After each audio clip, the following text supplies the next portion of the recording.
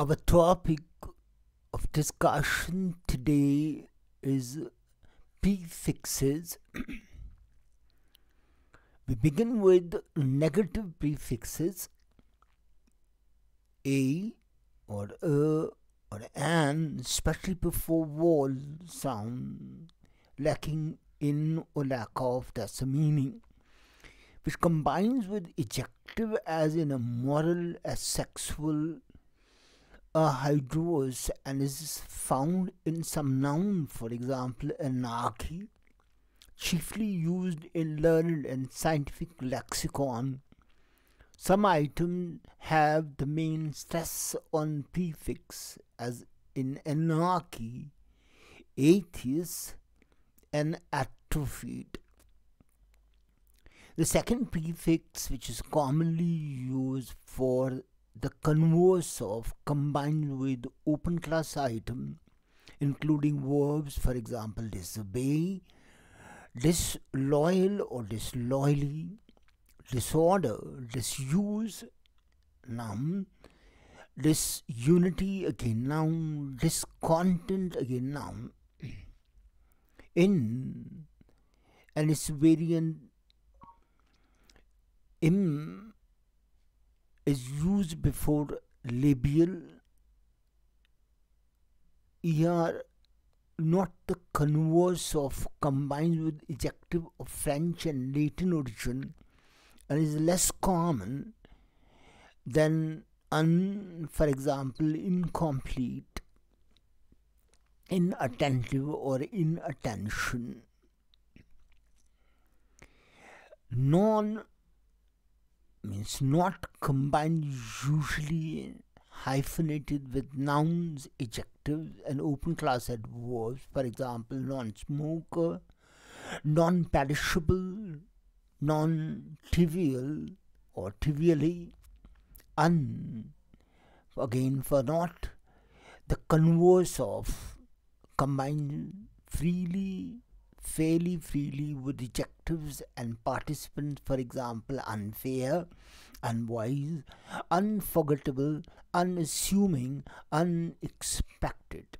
Note, of these prefixes, un is by far the most productive, and it typically involves less lexicization than the other prefixes. With adjective, un can usually replace in or dis for ad hoc use, but with semantic consequences. Thus, unrepairable, unreplaceable, unmovable, etc., are more absolute and more literally related to the respective bases than irreparable, irreplaceable, immovable, etc. Converse replacement is not usually possible. For example, we cannot say unfaithful or dishappy. We will have to say unfaithful and unhappy. It's noteworthy that several negative lexicalization with its variants have either to direct relation to the non-negative base, infirm with firm, infamous with famous, or non-negative base at all.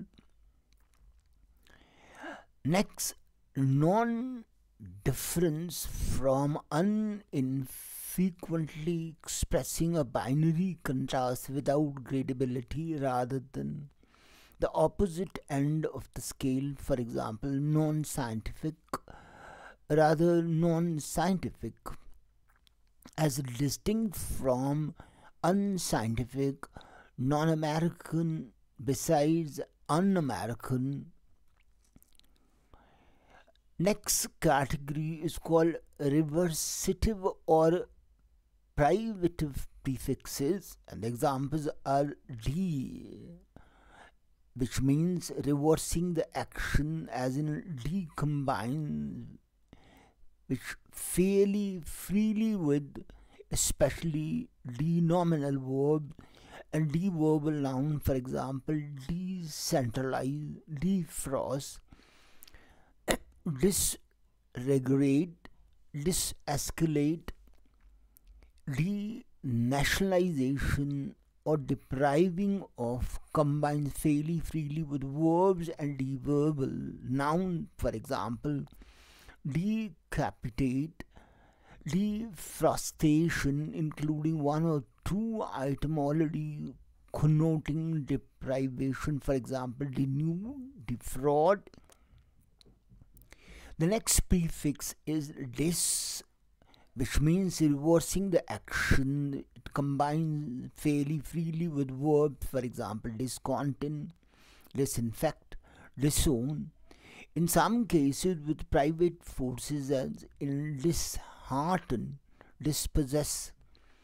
Lacking combined limitedly with the nominal adjective, for example, disinterested, discolored. Also, verb discolor refers to unwelcome change of color. Next, which means reversing the action, combines freely with verbs, for example, undo, untie, unzip, unpack, unwrap. With the meaning depriving of, releases, or releasing from, degrading, combines limitedly with noun, turning them into verb, thus unseat, unhorse, unmask, unman. Both D pronounced as the and this occur also in words that already had the prefix when adopted in English. In such cases, they frequently have no meaning analyzable by ordinary English words, for example, depend, discern. The next prefix is mal, which means badly, and is a pejorative prefix bad. It combines with verb, participant, adjective, and abstract noun. Wrongly, astray, combines with verb, participle, and abstract noun. A noun, for example, maltreat, malformed, malodorous, malfunction, malnutrition. Next, miscalculate, mishear, misfire, misinform, mislead, misconduct. Most of them are noun. Then pseudo means false or imitation, combined freely with nouns and adjective, for example, pseudo-Christianity, pseudo-classicism, pseudo-intellectual, or adjective pseudo-scientific. Next, prefixes of degree or size are, that means supreme, most combined freely with noun, chiefly with human reference, for example, archduke, archbishop, and usually with pejorative effect, arch enemy, arch fascist, arch hypocrite. Note the hyphens with these relatives in an ad hoc item. Archangel is an isolated case with pronunciation arc and normally with prefix test. Co-jointly, on equal footing, combined freely with nouns and verb, co-heir, co-education, co-pilot, co-religionist, co-habit, cooperate. Also cooperate, British, co-apt, coordinate, coexist. In some noun, the prefix is stress. Hyper, next prefix, that means extreme, sometimes pejorative too, combined freely with adjective, hypersensitive, hypercritical, hyperactive. Next, mini means little and combines freely and especially informally with nouns, market, mini skirt, mini cab. A rather contrived contrast is possible with maxi large, which means large, or maxillan, and less commonly with mid or medium. In ad hoc collocation, the stress is often on the base. They started a mine factory. Next, out, that means surpassing, combines freely with nouns and intransitive verb to form transitive verb. For example, outnumber, outclass, outdistance, outgrew, outrun, outlive. Next, over, which means excessive, hence pejorative, combines freely with verbs and adjective: overheat, overestimate, overact, overplay, oversimplify, overconfident, overdress. In more locative senses, from above, it combines freely with verbs: overflow, overshadow. Next, sub, which means below, and it combines with adjective: subconscious, subnormal.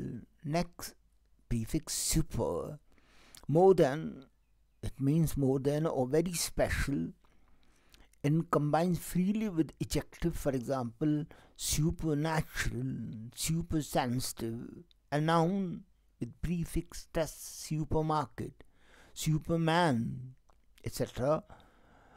And super also means on top, hierarchically superior, combines less freely with verb superimpose and noun superstructure. Next, sur or over or above, combines with nouns and takes the stress: surcharge, surtax. Next, ultra means extreme or beyond, combines freely with adjective: hyperbole, like ultra modern, ultra conservative. Technical items like ultrasonic, ultra rare, and with nouns and technical uses, sometimes with the prefix test: ultra microscopic, ultrasound, and ultra centrifuge, etc. Next, prefixes under, which means too little, and combines freely with verbs and participle: undercharge, underestimate, underplay, underprivileged, underprovided, and corresponding noun: underprovision, with meaning subordinate. It combines less commonly with nouns, for example, undermanager. And several of these prefixes were already incorporated into words before they were added. Next, we have a category of prefixes of orientation and attitude. For example, anti, or which means against, combine freely with the denominal adjective: antisocial, anticlerical, anti-clockwise. A noun mainly to form pre-modifying adjective: the anti-war campaign, and an anti-missile, anti-war. Next, prefix contra, that means opposite or contrasting, combines with nouns, verb, and denominal adjective. For example, contradistinction, contraindicate, contrafactual, with stress on prefix. Contraflow, noun, use of traffic. Next, prefix counter or against, in or in opposition to, combined with verbs, abstract nouns, and denominal adjective. For example, counter espionage, counterclockwise, but often with main stress on the prefix: counteract, counteract, counter revolution, countersink, verb. Next, prefix pro, that means for or on the side of, combined with denominal adjective and nouns, mainly to form pre-modifying adjective. For example, pro-communist, pro-American, pro-student. On behalf of, that's the second meaning, or deputizing for, combines with nouns. For example, pro-council, provost. And anti is the next prefix. Antonyms: pro suggests simply an attitude of opposition, which counter suggests action in opposition to or in response to previous action. Counter attack can take place only if there has already been an attack. body does not have. In antibody, exceptional in having initial stress, the sense of human or animate body, but rather the more technical sense of object in foreign bodies, whereas in the many adopted words like provide, pro is not analyzed as prefix, it is usually unstressed. Now, locative prefixes, these like spatial preposition may extend their meaning metaphorically to abstract sphere. For example, for, that means front part of, or front combined freely with nouns such as forearm, foreshow, foreground, foreleg, forename. Next, inter, that is between, among or among, combines with denominative adjective verbs and nouns, for example, international, interliner, intercontinental, intertwine, intermarry, interweave. Also with noun, the product is chiefly used pre-modification, the interwar years, and interschool even, with the initial stress interplay, that's noun. Next, prefix sub, which means under, combined with ejective verbs and noun, for example, subnormal, sublet, subdivide, subcontact, subsection, subway, super or above, combined frequent with noun, superstructure, superscript. Next, prefix trans or across, from one place or to another, combines freely with denominative adjective and with verbs, for example, transatlantic, trans-Siberian, transplant, transship, with initial stress where it was already present in adoption, noun, transport.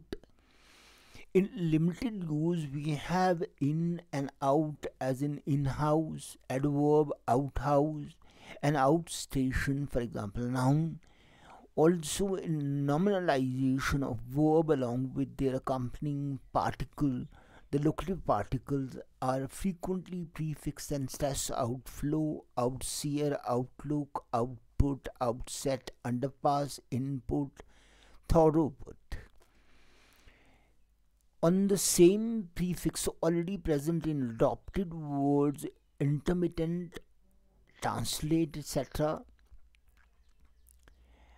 Also extra, outside, and intra, within, which combines with adjective in rather formal and technical use, extraterritorial, intra, uterine.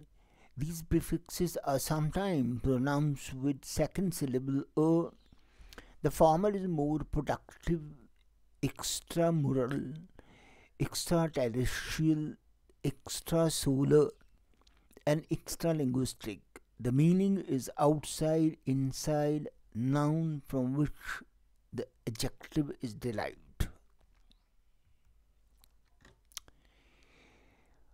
Next category of prefixes are prefixes of time and order. For example, ex, that is a former, combines with the human noun, for example, ex-president, ex-serviceman, ex-husband. More general use of ex in borrowed words with totally unstressed expect, and with voicing before a wall, examine. For, that's the next prefix, that means before, combined with verbs and noun, foretell, forewarn, foreshadow, foreknowledge. For some speaker, foreplay, foretaste. Next prefix pose, that means after, combined freely with noun mainly as pre-modifiers and denominative adjective, for example, post-war, post-election, post-classical, Also, borrowed words postpone. Attributively, there is often a stress switch, as with pre or below, post was euphoria. Next, pre or before, that means in advance, combines with noun mainly as pre-modifiers and denominative, for example, pre-war, preschool for children, pre-19th century, and pre-marital. More rarely, it combines with verbs such as preheat, pre-cook. The more learned competing prefixes ante, that is before, is found almost entirely in borrowed and new classical word antediluvian, antenatal, etc. Unstressed pre is borrowed words in borrowed word prevent, etc. When pre items are attributive, there is often a stress switch, as in pre-war. Again, back combines freely with verbs and reverbal nouns such as rebuild, reclaim, reuse, recycle, reevaluate, reanalyze. Occasionally, it combines with an adjective to yield a verb, renew. Besides pre, there is, as we have seen, a more formal and rather prefixes ante, as in antenatal. Even in technical use, its rarity is doubtless encouraged by the danger of confusion in speech with ante. Several of these prefixes were already part of words in their adopted form. For example, prevent, postpone, expect, relieve, etc. usually, but in represent. In speech, the clearer enunciation of the production prefixes through secondary stress usually makes them distinct, but in writing, ambiguity is possible between recover, that is my question, get it back, and recover, my cushion, put a new cover on it. In writing, a hyphen is usually introduced after the productive prefix to make the distinction clear. Now, the next category is number prefixes. Items that are originally Greek or Latin are widely used as the first constituent in a range of expression dealing with numerical value. It's arguably that at least some should be treated as combining form, that is, the first constituent in the class of compound dealt with in the appendix 6.6 of the native analogous single sex school, double barreled, three sided, but since some arbitrariness is involved in any case, we opt for treatment as prefix, not least because unlike constituent entering into compound, they are a largely recurring and relatively close set with semantic affinities between them. The following combines fairly freely, especially in specialized terminology, with noun and denominal adjective. Examples are B or D, that means two, as in biplane, bicycle, biped, bilateral, bifocal, bilingual, dichotomy, diode, dioxide, digraph, diavaliant, etc. And then prefix poly or multi, that means many, as in polyglot, polygon, polygamy, polyandry, polysemy, polytechnique. Multi items are used chiefly in pre-modifying, multi-story, that is building, multiform, multilateral, multiracial, multi-purpose. Next, Sammy or damming, less productive, hemming, chiefly scientific, half. It's the meaning, as in semicircle, semi-wall, semi-queer, that's music, semi-detached, semi-conscious, semi-automatic, demigod, demijohn, semi-queer, demitasi, hemisphere, hemialegia, hemimorphic, tri, that is three as in tripod, tricycle, trimaran, trimester, tripartite, trinominal. Uni or mono, that means one as in unisex, univowel, unilateral, unidirectional, monorail, monoplane, monogamy, monolith, monologue, and monosyllabic. Mono is contacted in items like monoxide, not also in intersection of n in bilabial, b with units of item, bi-monthly, bi-weekly, can be used both to mean every 2 units or twice each unit. Somewhat arbitrary distinction exists between biennial every 2 years and by this twice each year, but this is ill established and many people recognize no such distinction. Not surprising, alternative expressions are often used. 2 yearly conference is twice yearly conferences annual. The R ending in quartet has a native analog, some, as in two some, four some, a party of two, four. Cross reference also adjectival and adverbial fold, as in threefold, 3 times, etc. Higher number than 3 are less frequently involved. Quadrilateral, pentangle, sexangle, septuagenarian, octagonal, etc. Note also sets like dude, trio, or quartet or quintet, sextet, etc. Dilko occurs also in dio, ploi, duotone, etc. Now, the last item is miscellaneous or new classical prefixes.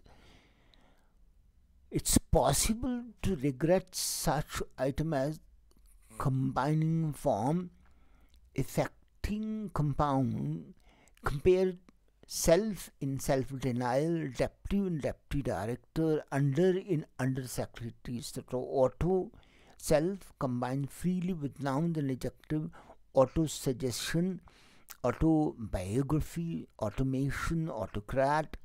Next, extra, that is exceptionally, combined freely, normally with adjective, sometimes written as separate word. She was extra affectionate that day.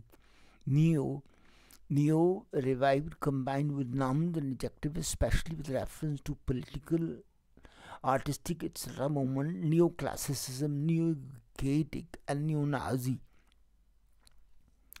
Paleo, old, that's the meaning, chiefly narrow word like paleography, paleolithic.